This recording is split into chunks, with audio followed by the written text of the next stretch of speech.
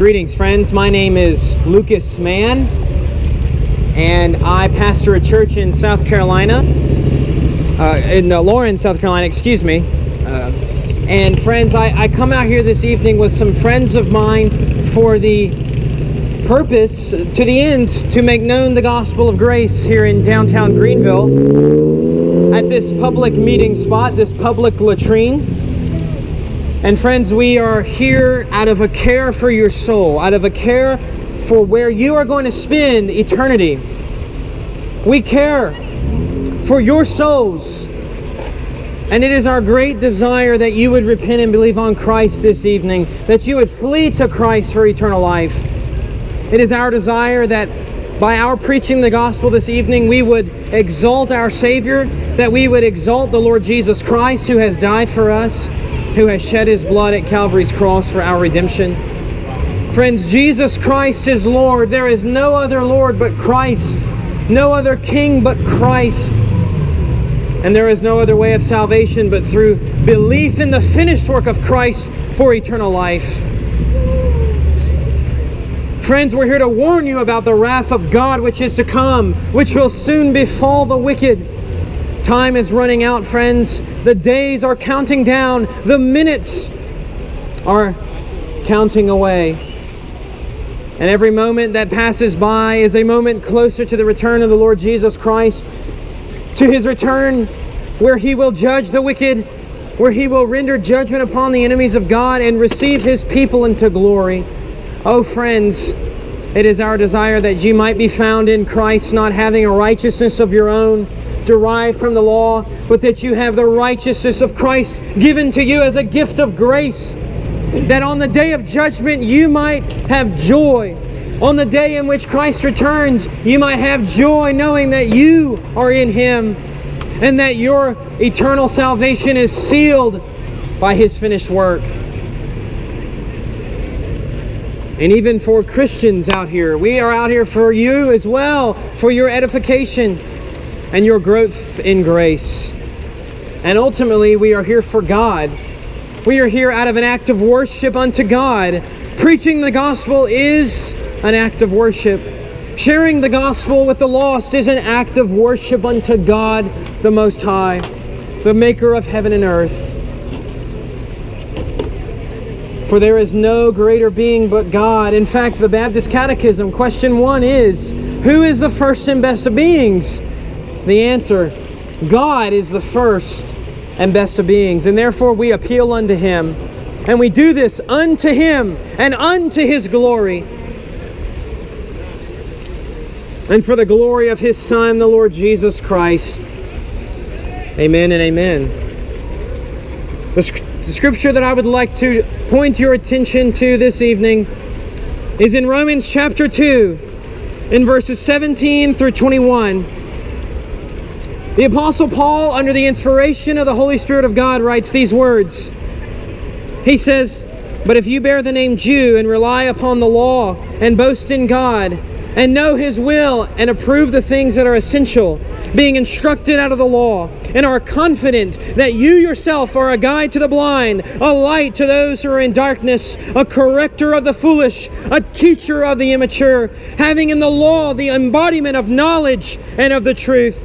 You therefore, you who teach another, do you not teach yourself? You who preach that one shall not steal, do you steal?" So, in short, the idea and the concept that Paul is laying forth here in these verses is the hypocrisy of the religious, is religious hypocrisy.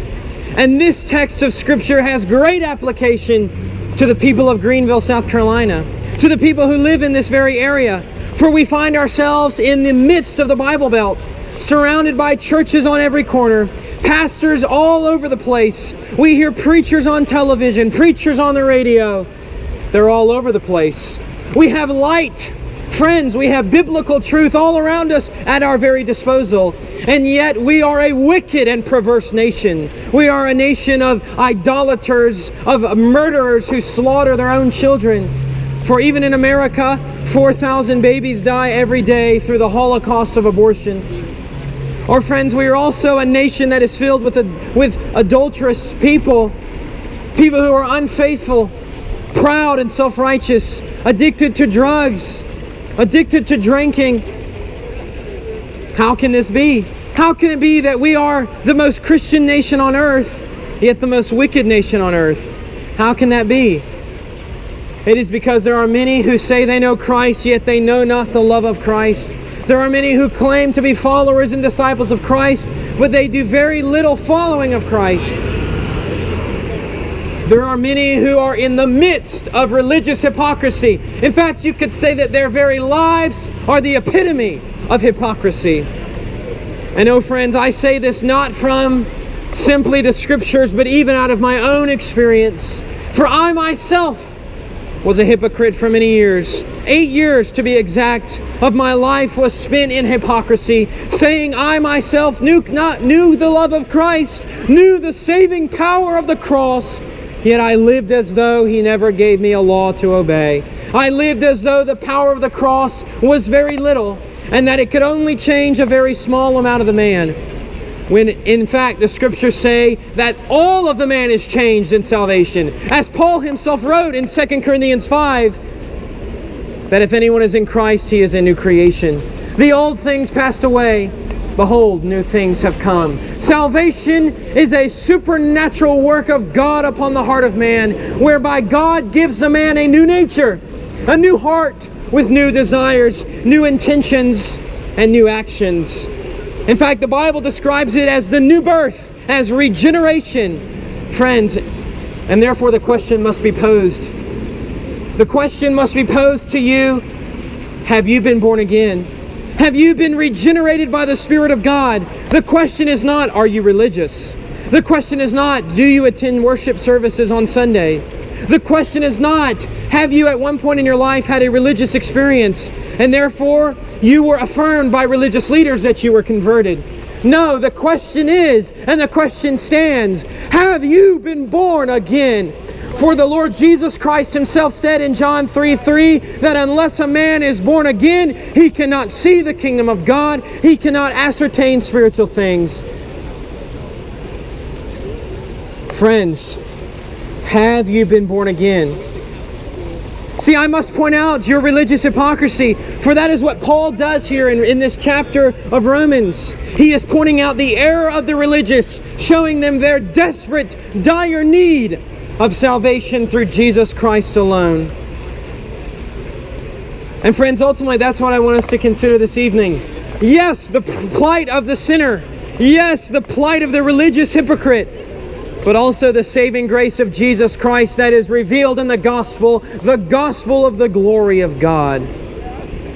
But before I walk through this passage this evening, I would like to, for a moment, consider the context of this text in specifically where Paul is coming from and where he is going in Romans 2.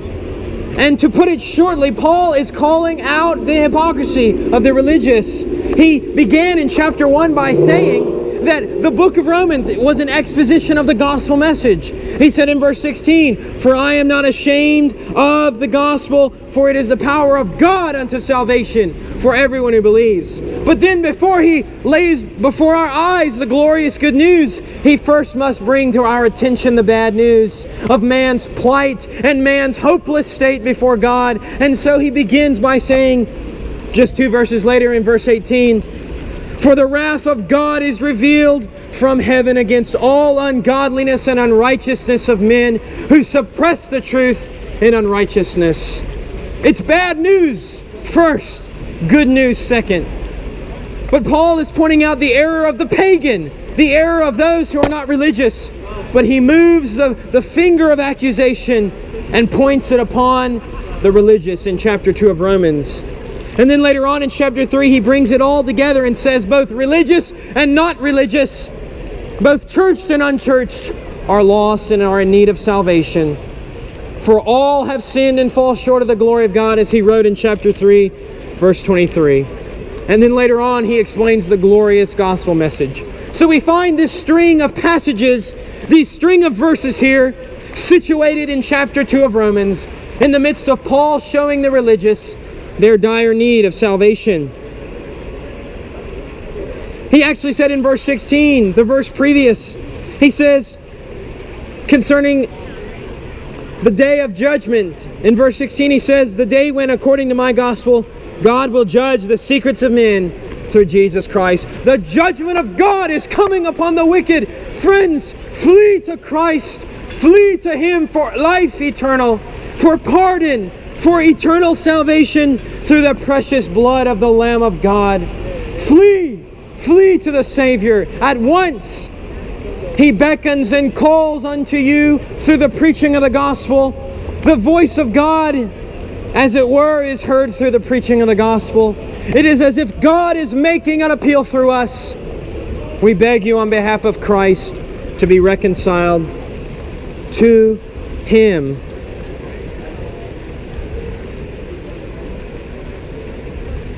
And so that brings us in verse 16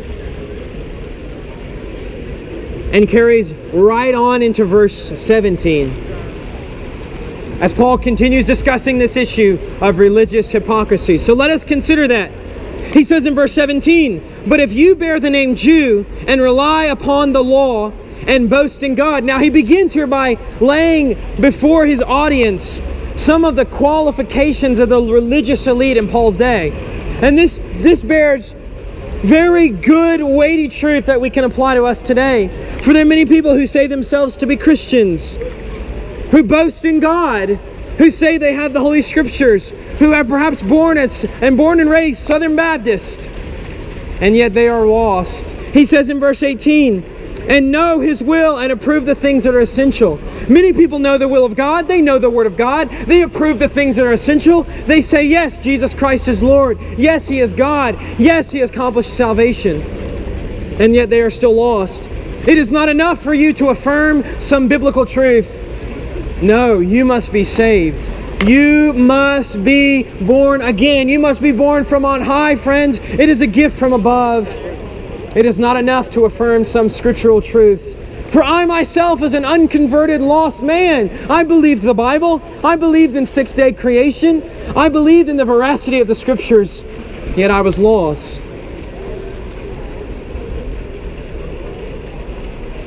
Verse 19, he says, and are confident that you yourself are a guide to the blind, a light to those who are in darkness. Do you say that you are a Christian and you say that you have the truth of the gospel? Do you say that you yourself are converted and yet you do not live as though Christ gave you a law to obey? You do not live in submission and in obedience to His will? Then you're lost. It does not matter how much boasting that you produce. It does not matter how many times you claim to be a guide to the blind or a light to those who are in darkness. If you have not been born again, you are lost. He says in verse 20, a corrector of the foolish, a teacher of the immature, having in the law the embodiment of knowledge and of truth. You therefore who teach another, do you not teach yourself? What Paul's saying is, okay, you have all this religious truth. You have all this at your disposal. And you teach others these things. But do you teach yourself these things? This reminds me so much of myself when I was a hypocrite and when I was lost. For I said I followed after Christ. I even knew the gospel message. And I even told the gospel to some people. I handed out gospel tracts even.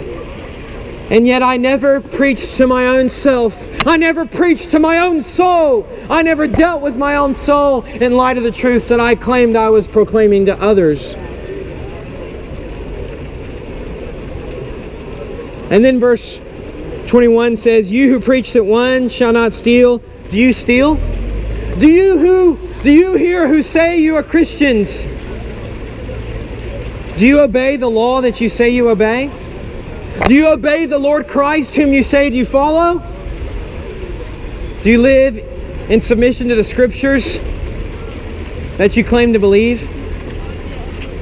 If you do not, it is because you're lost and you're a hypocrite and you need to be saved from your sins through the cleansing power of Jesus Christ's precious blood. It is an offense and affront to God to be such a hypocrite. There is a special place in hell for hypocrites, a special place in that place of outer darkness for those who say they follow after Christ, yet do not live in obedience to Him. It is not that we are justified by our works, but our works evidence the fact that we have been justified. The works are not the cause of salvation, but they are surely the evidence of salvation. So if someone says, I know Him, I know Christ, but they live not for Christ, they do not know Him. They're lost, they're deceived, and they're deluded. If someone truly knows Christ, they will live for Christ.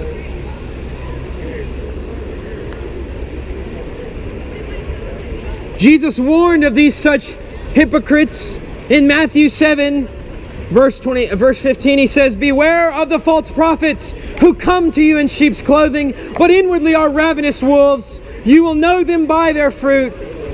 Grapes are not gathered from thorn bushes, nor figs from thistles, are they? So every good tree bears good fruit, but the bad tree bears bad fruit. A good tree cannot bear bad fruit, nor can a bad tree produce good fruit. Every tree that does not bear good fruit is cut down and thrown into the fire. So then you will know them by their fruits. He says in verse 21, not everyone who says to me, Lord, Lord, will enter the kingdom of heaven, but he who does the will of my Father who is in heaven will enter. Many will say to me on that day, Lord, Lord, did we not prophesy in your name, and in your name cast out demons, and in your name perform many miracles? Verse 23, and then I will declare to them, I never knew you. Depart from me, you who practice lawlessness. Friends, examine yourselves. You who claim to be Christians, examine yourselves. See whether you truly obey Christ. Make your calling and election sure. Be sure that Christ is formed in you, lest you be eternally lost. Examine yourselves to see whether you're in the faith. Look at your life.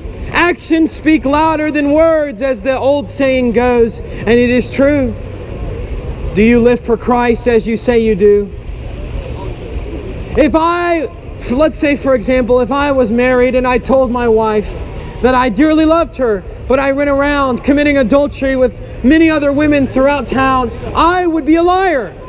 And how many people say they love Christ, but they live as though He never gave them a law to obey? They live as though they can commit spiritual adultery and not think twice about it. And they do it. Not only do they think it, but they do it. Such people are great to be pitied. If you claim to be a Christian and you live as a hypocrite, do me and all true Christians a favor by renouncing Christ. Stop being a Christian. Stop claiming to be a Christian and flee from your hypocrisy. I'd rather you say that you're not a Christian than you say that you are and act like a hypocrite. So if you say you know Christ, but you live like the majority of people who are in evangelical churches today, then don't say you're a Christian. Just stop it. You make it hard for me and true Christians to share the gospel, the true gospel. Instead, repent and believe on Christ for eternal salvation. This is exactly the issue Paul was dealing with in his day with the Jewish people. For they said that they had the true God, but they rejected Him who He sent. They rejected the Lord Jesus Christ, the second person of the Trinity, the eternal God-man, the eternal Son of God who became flesh. They rejected Him in their sin, and they proved themselves thereby to be hypocrites and to truly have not the Father. For as Scripture says, he who has the Son has the Father, and he who does not have the Son does not have the Father. But who is this triune God, we ask ourselves? Who is the God of Scripture? That is truly one of the greatest questions that our souls can ask. Who is the God of glory? Who is this triune God? He is holy. God is a holy God. He is set apart from all that is evil and all that is perverse and wicked. He Himself is absolutely perfect in His moral purity. God is a just judge as well, as we just read there in Romans 2 verse 16, where Paul says, on the day when, according to my gospel, God will judge the secrets of men through Christ Jesus. Many people only like to think of God as some loving Father, and He is indeed, But that never negates His justice, friends. God is a just judge, and He will judge the wicked with the uttermost vengeance and wrath. Nahum 1:2 tells us that God is an avenging God. Friends, the Bible tells us in Deuteronomy 4 that God is a consuming fire, a jealous God. He is jealous for justice to be administered upon the earth. And friends, in God's holiness and in His justice, God has put forth His law. It is true that God is merciful and gracious, and as the book of Exodus tells us, He is abounding in loving kindness. God bless you, sir. God bless you. But that never negates His holiness. In fact, His attributes stand in beautiful unison with one another. God certainly is not self-contradicting. Therefore, in His holiness, in His jealous desire for justice, God has given us His holy law, His 10 commandments for us to obey. But there is great problem with this. Not that the law has issue, but that we have issue before the law. Because the law of God shows us 2 things, friends. Firstly, the character of God, and secondly, the character of man in light of the character of God. Firstly, it shows us the character of God. Consider the commands. God says you shall not lie. God says you shall not steal. God says that you shall not murder. God says you shall not commit adultery. Or God says you shall not blaspheme. Why does God give such commands? Because God is morally perfect. God is not a murderous God, therefore He forbids murdering. God does not steal. God owns all things. He has the prerogative to tell us what we ought to do with things. And therefore He says, you shall not steal. God is not a liar. The book of Hebrews tells us God cannot lie. It is an impossibility.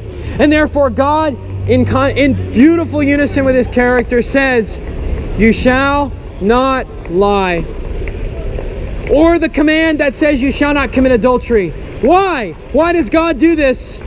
Because God is a perfect covenant-keeping God, and He hates it when spouses are unfaithful to one another. So that is the first thing the law of God shows us. It shows us the character of God. Secondly, the law of God shows us the sinful plight of man. It shows us the great, horrible state that we are in before God.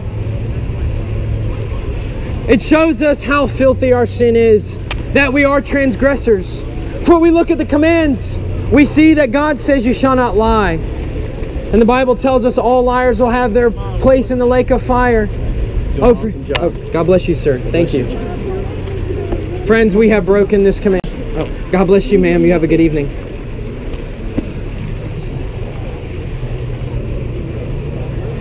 Another command, God says you shall not murder. And you may say, well, listen, I have never killed anybody unjustly. However, Jesus comes along in Matthew 5 and says, if you have anger in your heart toward your brother, that you are just as guilty as a murderer.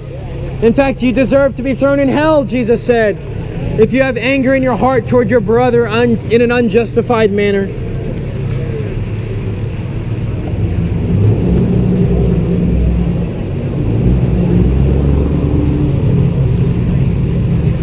Also the command, you shall not commit adultery. You say, I have never committed adultery. I've been faithful to my spouse. That may be true, but Jesus said in Matthew 5, any man who looks at a woman with lust commits adultery in the heart. Friends, God sees the mind. He sees the heart. He sees your wicked deeds. He sees even the intent of the heart, that it is evil continually. As Genesis chapter 6 tells us in verse 5 of that same chapter, it says there, then the Lord saw that the wickedness of man was great upon the earth, and that every intent of the thoughts of his heart was only evil continually. Oh friends, the wickedness of man is great. The intent of his heart is perverse. He only loves sin, and he hates the God who has given him life and who gives him every good thing that he enjoys in this world. Friends, we must understand our sin before our God, the great triune God of glory.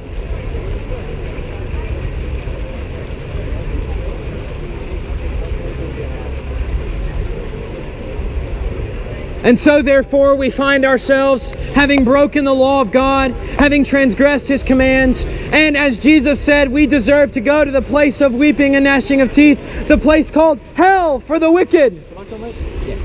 We deserve to go there because we have transgressed God's law.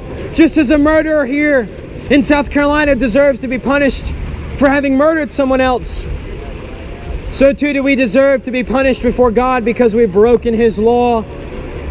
Because we have broken His holy commands. We deserve hell. We deserve to be thrown into the place that is a place of unquenchable fire. The place of weeping and gnashing of teeth. The place where God punishes the wicked. Where He destroys the body and the soul in His wrath and in His justice. And so therefore we are truly without hope in and of ourselves. Having brought upon ourselves eternal condemnation. However, friends,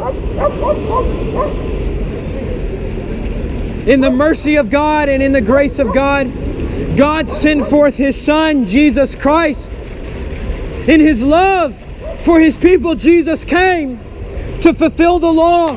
As Jesus Himself said in Matthew 5:17, He said, "Do not think that I came to abolish the law of the prophets. I did not come to abolish, but to fulfill." He came to live in perfect submission to all the commands of God that God gave, and He fulfilled it. The Father declared over Christ in Matthew 3:17, "This is my beloved Son, in whom I am well pleased." Christ fully kept the law of God that we broke. And then, in His glorious love, in His great love, He laid down Himself as the Lamb of God, and He was beat and betrayed into the hands of sinners. He was spat upon and nailed to the cross of Calvary, nailed there to suffer for His people. He hung there for those hours upon that cross, bearing upon His own shoulders the weight of the wrath of God the Almighty. And in those few hours, the wrath of the Father was spent on His Son. Isaiah 53:10 says, "It pleased the Lord to crush Him." It pleased the Father's wrath. It satisfied the Father's wrath to crush His Son. This is justice, friends. This shows us the holiness and the love of God, the righteousness and the grace of God. The cross of Christ is glorious. It is the power of God unto salvation. 1 Corinthians 1:18, "For the word of the cross is foolishness to those who are perishing, but to us who are being saved, it is the power of God." Truly the cross of Jesus Christ is that. It is the life-changing power of God.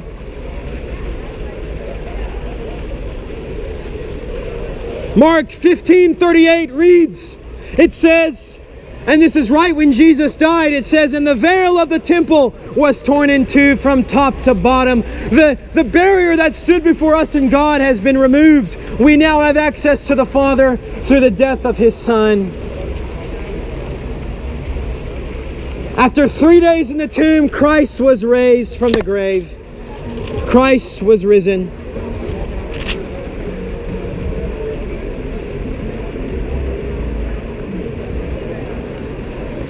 He has been raised to newness of life. He will never die again. Death no longer shall have any power over Him. He has defeated it.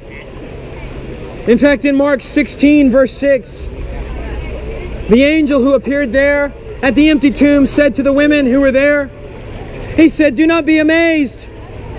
You are looking for Jesus the Nazarene who has been crucified. He is risen. He is not here. Behold, here is the place where they laid Him.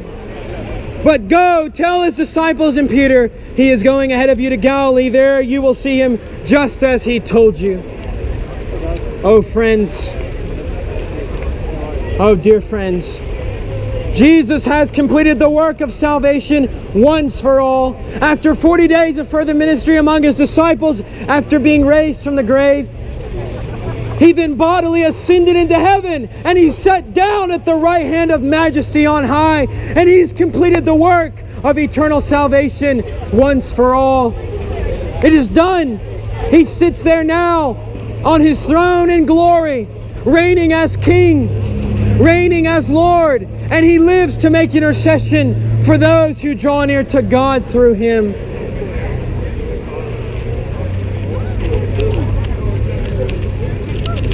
The proper heart reaction to the gospel is one of repentance and faith.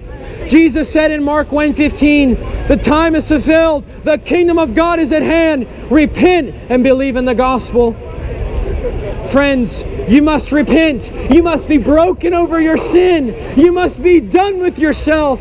You must loathe yourself and see that you cannot free yourself from your sin and embrace Christ. You cannot clean yourself up, friends. You must be convinced of your bankruptcy, your spiritual bankruptcy, and flee to the rich Savior who brings riches, spiritual riches, to the most poor wretch. Friends, I am a vile, wretched sinner. I am a beggar telling other beggars where to find the bread of life, where to find the manna from heaven, Jesus Christ, the eternal God-man, the second person of the Trinity, the only begotten Son of the Most High God. And friends, you must believe. You must believe the gospel. Repent and believe. And the sinner that does such a thing, which is only accomplished by the power of the Spirit of God, that person will be pardoned of all their sin. They will be forgiven because of Christ's atoning work at the cross. Forgiven of all their sin, all their rebellion, past, present, future. It will be gone because of what Jesus did at the cross. And they will be credited with having lived Jesus' life. They will be credited with the righteousness of Christ, wrapped in His perfect righteousness. The Father will look upon them as if they lived Christ's life because He looked at Christ as if He lived theirs. That's the exchange of the gospel, friends, that Jesus takes my sin and I receive His perfect righteousness as a gift of grace. Friends, salvation is out of the free mercy of God. It is by grace we have been saved through faith, and that not of ourselves. It is the gift of God, not as a result of works, so that no one may boast, friends. It is the free mercy of God offered to vile wretches, vile sinners.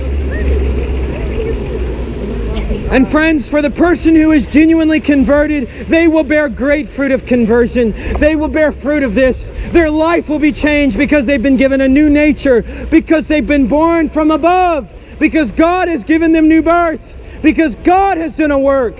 The work that God begins in the hearts of sinners, He will bring to completion. And so they will think differently. They will act differently. Their heart's desires will be different. They will love the Word of God. They will love prayer. They will love the saints of God. They will love to worship God. That is the evidence of conversion.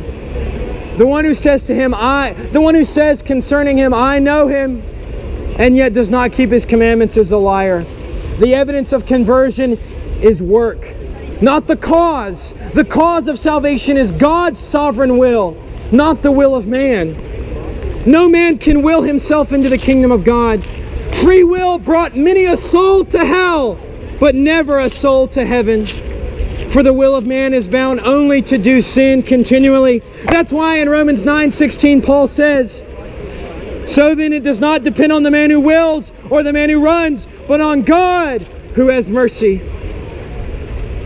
And friends, this gospel is not only for the unconverted soul. No, this is for the church of Jesus Christ. This is for believers. This is for the saints of God. This gospel is not just for the pagan and for the religious hypocrite, but for the genuinely religious person, for the genuine child of God. Because this is our daily bread. This is what we feed upon daily. This is the manna from heaven. And so even for the Christian, it ought to be upon his heart and mind every day, this gospel message.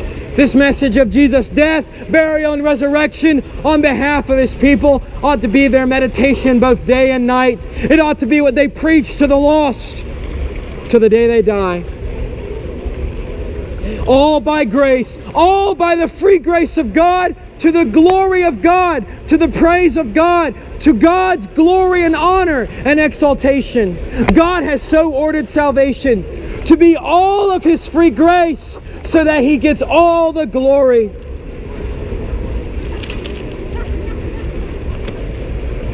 And so the exhortation stands, flee to Christ for the glory of God. Do all that you do for the glory of God. Friends, give God the glory indeed. Give God the glory indeed in all things. Come to Him through His Son. Give Him glory by doing so. To God be the glory in your life and in mine, and in all things as He works all things according to the counsel of His most holy will. Listen to what Paul says in Romans chapter 11. He says in verse 36 simply, for from Him and through Him and to Him are all things. To Him be the glory forever. Amen. Amen and amen. You who are lost, flee. Flee to Christ. Turn from your sin. Turn from your selfishness. And turn to Christ. You who are religious hypocrites, and you who have seen your sin, or you who claim to be followers of Christ, examine yourself. See whether you're in the faith. And if you're lost, flee to Christ and have true salvation. And if you are already saved in Christ, then preach the gospel. This is for the Christian. This exhortation is for the Christians. Christians, preach the gospel to the lost. Share the gospel with a lost and dying world by the grace of Almighty God. Because time is running out, and soon the wicked will be damned. We must preach the gospel to them so that they are saved.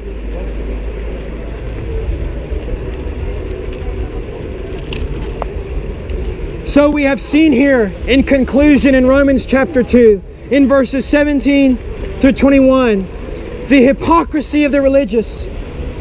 And specifically in Paul's day, the hypocrisy of the Jews. But in our day, the hypocrisy of the Southern Baptists, or the hypocrisy of the churchmen here in the biblical South. We have seen that we have all sinned, yes. That we are sinners in the hands of an angry God by default. But God has made provision. God has made a way, the way of salvation, through His Son, through the death, burial, and resurrection of Jesus Christ. And so, friends, I exhort you to flee, to believe upon Christ for eternal life. And we have seen that this is not only for the lost, but for saints. And it is all by grace, so that it is all to the glory of God. All things are working to that glorious end. Why has God made this world? Why has God made you and me? For His glory, for His ultimate praise and honor. As the Baptist Catechism says in question 2, what is man's chief end? Or excuse me, what is the chief end of man? Answer, man's chief end is to glorify God and to enjoy Him forever. And so may God be glorified in the preaching of the gospel of His Son, in my life and in yours, in this world and in all things. God bless you, sir. As He works all things to the end that He Himself might be glorified, to the triune God, Father, Son, and Holy Spirit, one in being and essence and nature, yet three distinct persons. To this holy, thrice holy God, the God of glory, be all glory and honor and praise forever and ever. Amen and amen.